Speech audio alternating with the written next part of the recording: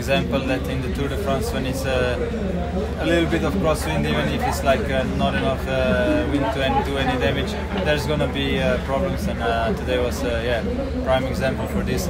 It was a quite stressful day, but in the end, I'm happy that it was not too long stage, that we got it quickly done.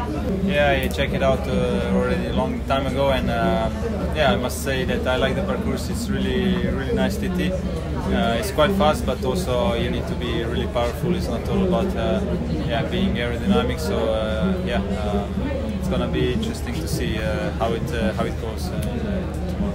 I think tomorrow favorite is Remco for sure. Yeah, I think he's a world champion, and yeah, he's shown many times that he's there beating everybody all the time, and yeah, I think he's the one to look tomorrow, but I think I can do also pretty solid today.